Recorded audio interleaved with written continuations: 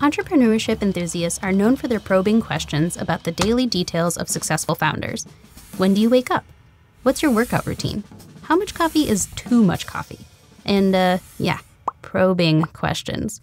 It can be hard to tell if any of these common investigations translate into useful information that could make you as successful as them.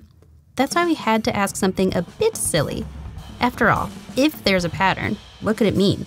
So, are you team cat or team dog? Ooh. Well, actually, I don't know. I'm in the middle, because I have one daughter who likes cats and another one who likes dogs, and I just didn't know. Dogs really show their affection and stuff, but cats are really. I feel like cats want to take over the world, to be honest.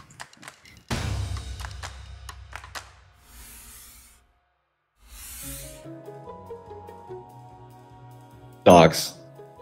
Dogs. Dogs. I have two dogs at home. Sammy, who's a Border Collie German Shepherd Husky mix with beautiful blue eyes, and Elliot, who, we're not really sure what he is yet, but we think maybe a mix of an English Shepherd and a Golden Retriever. But they're two unbelievable dogs, and I love them very much. She's too smart, actually. Meanwhile, the other guy puts himself in bed at 8:30. Well, actually, I don't know. I'm in the middle. Maybe a bit more inclined to cats, but 60% to 40% cat person. I love dogs.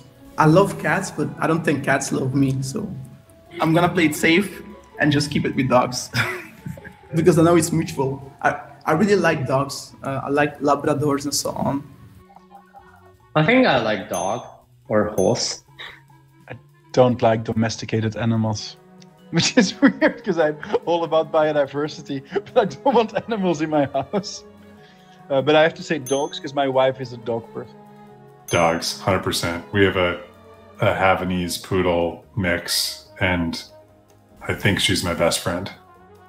Dogs, any day, all day. Dogs. Dogs. By far, dogs. Dogs. Yeah. Dogs. Because I feel like you can actually have a connection, a relationship with a dog, while cats just kind of allow you to exist in their house. Now, some of our featured startups have a bit of a bias, but we figured we'd give them a vote anyway.